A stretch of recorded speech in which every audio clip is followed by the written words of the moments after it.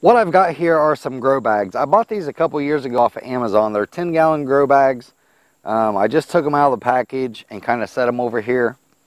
I went ahead and put soil in one so I could see about how much soil it took. I have a whole skid of bag soil over there that's for the orchard expansion. And my original idea was, when I built this garden, was that all the way around the garden, between the beds and the fence, all the way around, I left about a 3-foot path, and between every bed is a 3-foot path. And when you think about that, that's actually combined, that's a lot of space that's not really being used. And the reason why that I did it that way, I was thinking that I would use a wheelbarrow to come in and harvest vegetables, which I've never really ever done. In 5 years, I've not really brought a wheelbarrow in here to put vegetables in. I've always gotten a basket, harvested what was ready, carried it out.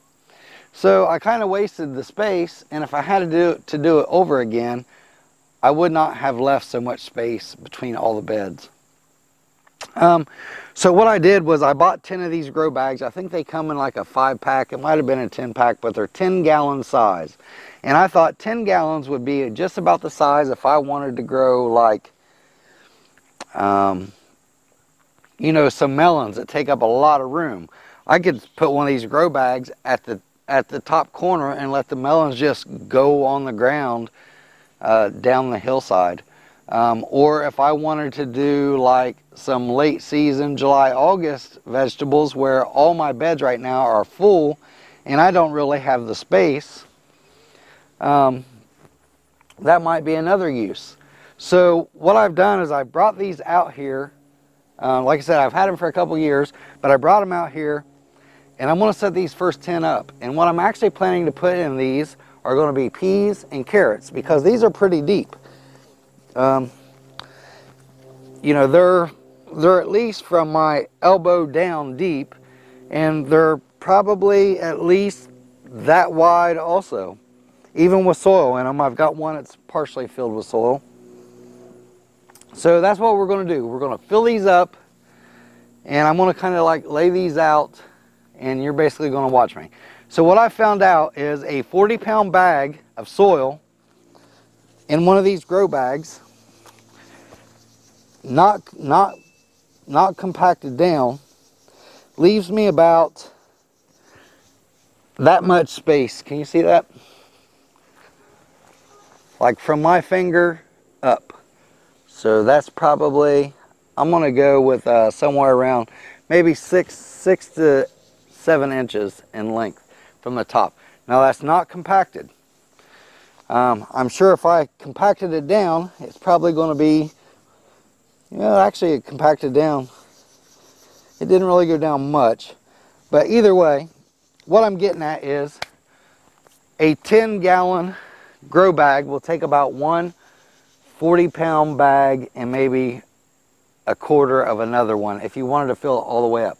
I actually want that space in the top because, as I've said in other videos, anything that's grown above the ground heats up quicker than the ground does. So I always leave space at the top of my raised beds, and these grow bags also, I'm going to do it the same way, for me to be able to put some straw down to serve as like a mulch. So my goal is I'm going to put one bag of soil in each one of these grow bags, and then I'm going to put some compost. Then I'll plant my seeds, or maybe I'll plant the seeds and put the compost, who knows. And then I'm going to top them off with straw so that way they retain moisture. Now we're actually calling for a lot of rain here in about 4 hours, so I've only got a little bit of time to get this done, so let's get on it.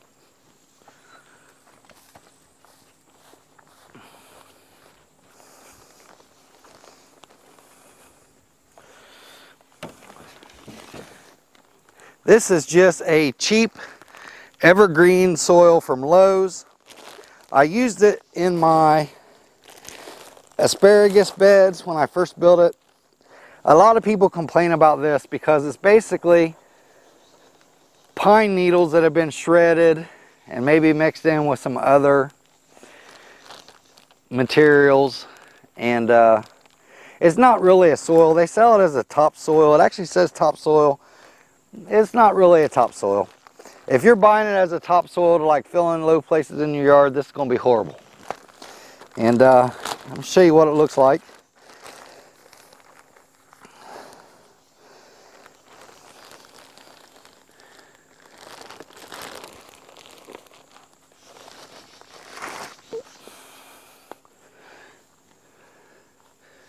And this is what it looks like. Now when it's dried out, it's pretty fine, but it's pretty wet right now. We've gotten about 3 or 4 inches of rain in the last couple days.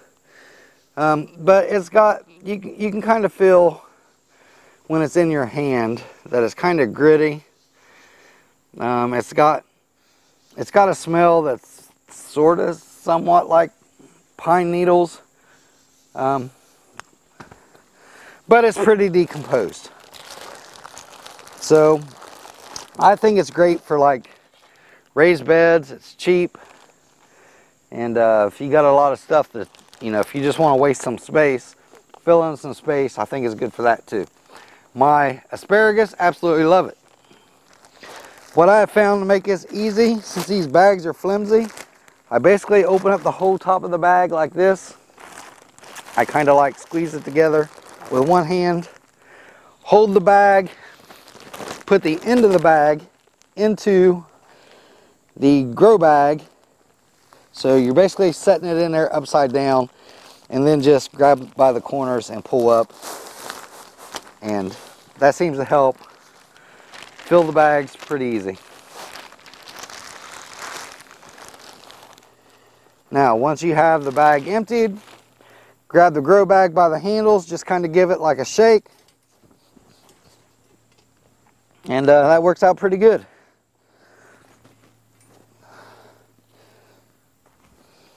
I'm going to move these ones that I've already got filled kind of like there. And what I intended to do is to try this year, and if this works out pretty good, I'm basically going to go, you know, I got 40 foot there, 20 foot across here, another 40 foot down, and then I don't know how many rows going across. You know, I could probably use 100 of these bags, and they're relatively cheap. A lot cheaper than me building another wooden raised bed. That's kind of what I'm getting at. So this 10-gallon size is probably really like perfect. You could probably put like 1 tomato plant in there. You could probably put like 1 cabbage, or like a bok choy or something like that. You could probably put like 1 zucchini plant in these, but I'm going to use it more for like peas. You know, I could put peas and beans. You could put a lot of peas and bean seeds in there. Put a lot of carrot seeds in there. You could put a lot of radishes. You could put a lot of loose lettuce. And since they're relatively easy to, they're not very heavy even with the soil in them. That means that if I planted a shade-loving plant in there, I could easily move them somewhere where there's more shade, or if I put sun-loving plants in them, I could easily move them where there's more direct sunlight. Now where I'm putting them right now, generally is a shady area. This corner right here is, which is actually why my zucchini is not doing very good. First year I ever put zucchini in this bed, I know now not to ever do that.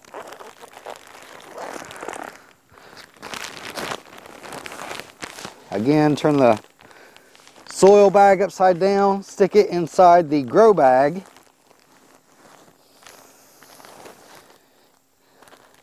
Then just pull the soil bag up and let the soil fall out.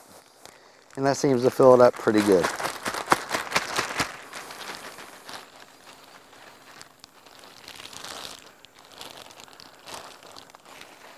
Then we're going to give it a shake so it can settle.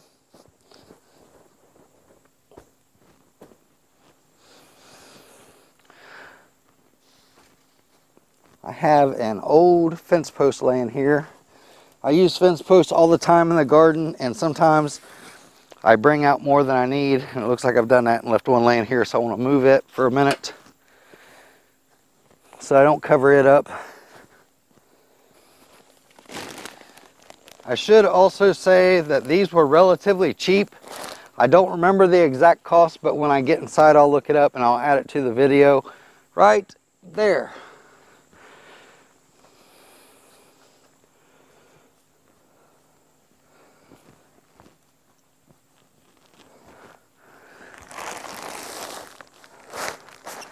You know, they sell these, and I've actually seen online, they sell these in like between a 5-gallon and 300-gallon size. So you can get these big enough to plant trees in or something if you wanted to. According to the other reviews, that, you know, this material they're made out of, it's some sort of a felt-like material. I don't know that it's actually felt, but it definitely feels like felt.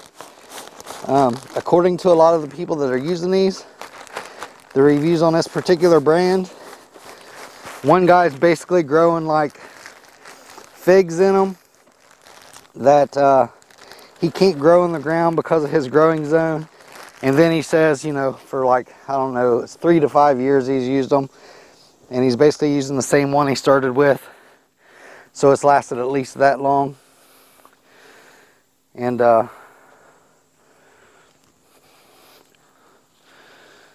you know, he has to move it in and out every year, so, you know, they have some life to them. Also, someone recently asked me on social media, I think it was Instagram, might have been Facebook,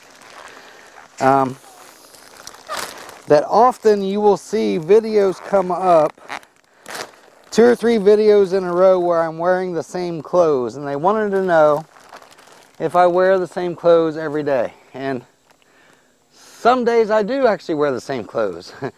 But usually what happens more than likely is I record 3 or 4 videos in the same day, and I just don't change my clothes for the new video. When you work out on a homestead, you know, if the only person that I'm seeing are my animals, and the clothes that I wore the day before is not very dirty, I may actually wear them 2 or 3 days, sometimes 4 days in a row. And then that just reduces the amount of laundry that I have to do. And that's just part of trying to be as efficient as possible. And I don't have a lot of visitors out here, so works just fine.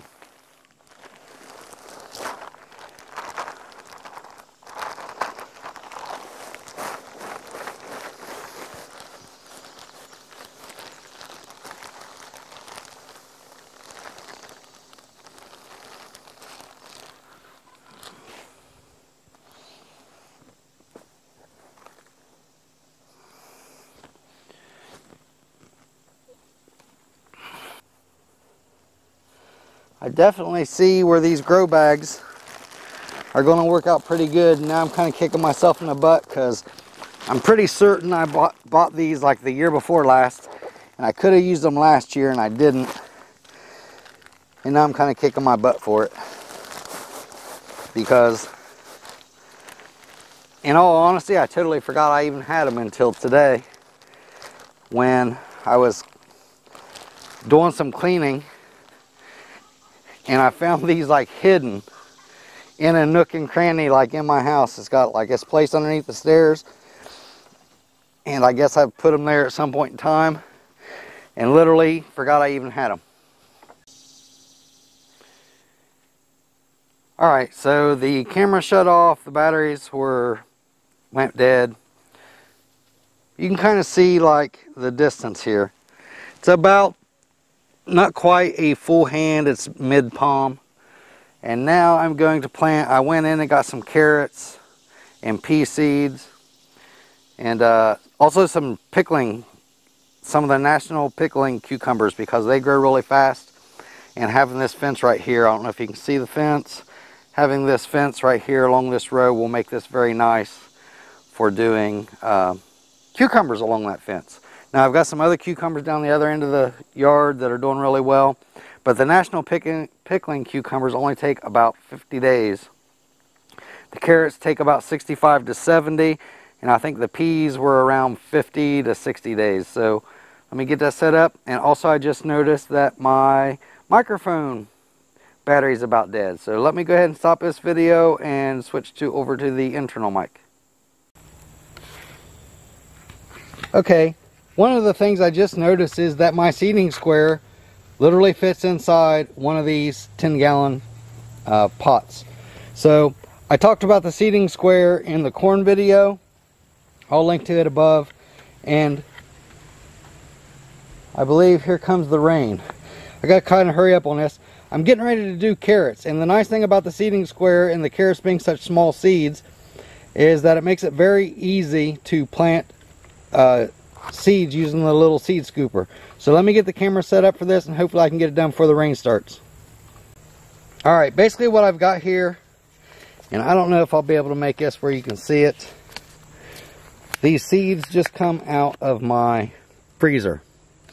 Can you see how small they are? Does that focus? Carrot seeds are extremely small.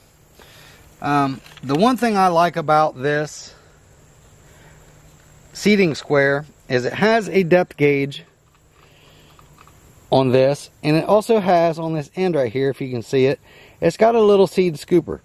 Now the seed scooper, you would think wouldn't be that great, but it actually is. Alright, so the way that I normally do carrots is I do all of these red holes. I believe it comes out to be like 16, and I don't do them very deep. I basically just want to get the seeds in there. Now some people take seeds, carrot seeds, and just kind of spread them out and then thin them. And I like to be a little more conservative with my seeds. Alright, so I've got the holes poked. You just watch me do it. The other end has a seed scooper. Now watch how easy this is. I'm going to try to do this on camera so you can see it. I stick the seed scooper down in here, and I just scoop up some seeds. I don't even care how many's in there, right? Whoops. Kind of lost where we're at. Can you see it? I hope you can see it. There's seeds in there, right? Now I go to the seeding square. Kind of get these moved back some. And then I kind of tilt this just a little bit. And I just peck it with my finger. And literally one seed is all that falls out. So when we're talking about, except for that one there, I actually pecked a little too hard with my finger. You kind of just get used to the way that this was designed is literally awesome. Because I thought there's no way that this seeds thing's going to work. And it does. I mean, I've actually put more than one seed in some of those holes. Intentionally, because in all honesty, these seeds were supposed to be used by 2016, but they've been in my freezer all this long. Alright, so this one is, I gotta say it's on video because I actually brought two varieties of carrots. This first one right here is Tender Sweet, the closest one to the door. The next one is going to be Danvers. Now what I'm going to do is pull this seeding square out. Now I can kind of see that some of the seeds there are, and I'm just going to kind of move this around a little bit, the soil. Just enough to kind of like get the seeds under the soil, because I know when it rains here in a little bit, the seeds will have everything they need to take off. Now I still haven't put the compost on here, which I want to do next. I just want to get these seeds in the soil before it starts raining. So on to the next one. I'll go ahead and tilt this up so you can actually see it. Maybe move it over a little bit. I just kind of need to like really speed up my time because again, it's about to start raining any minute. But I wanted to show you how this works. So I just stuck the seeding square in there. I got 3 edges started. Then I just grabbed a hold of the other one and pushed down. And it's a tight fit, but it does actually fit, which is perfect. So now I'm just going to go ahead and poke the holes. Not really caring about the depth. I know that carrots really don't like to have a huge depth. But alright, there's that. Now I'm going to take and scoop up the seeds, same way I did the last time. I'll try to make it so you can see it.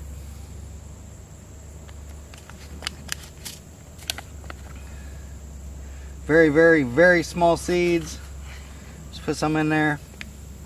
And I'm going to go around and tap with my fingers and get some down in the hole.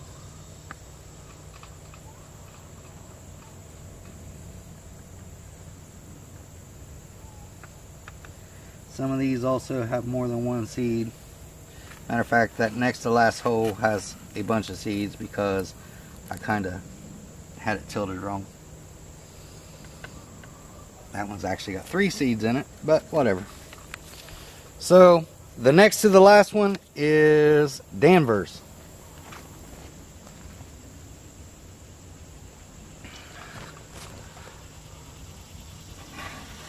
Then pull this out, cover this up some.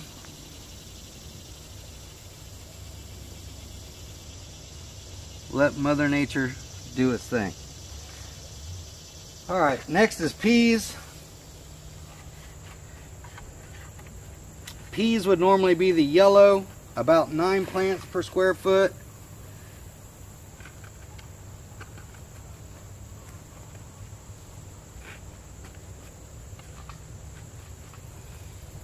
I'm going to save the last 4 here for cucumbers. I'm going to do peas in this one and then peas in these other 3. I'm not sure how many peas are in. Pea seeds though are a little bit bigger. I don't actually use the thing there. Normally I would soak these overnight and I just didn't have time. These are actually 2018 seeds. They may not germinate as well. I may actually put a couple seeds in each hole. I think I will do that. 2 seeds in each hole instead of 1.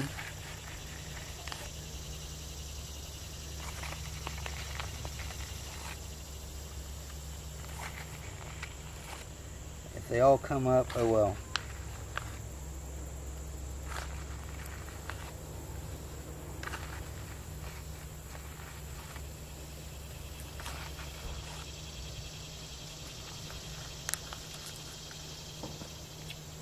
Then I'm going to move this over to these outer 3.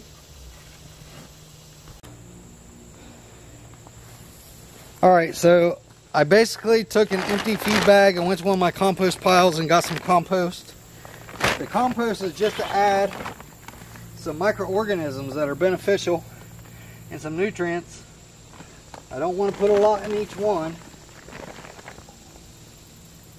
but I just want to add something.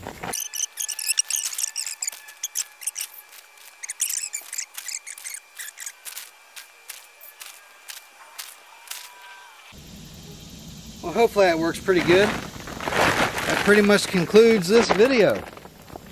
I would add the straw, but I've actually got to go get it down at the goat barn. It's going to take a while, and again, it's starting to rain, so you just have to believe I'm going to put straw down. Thanks for watching.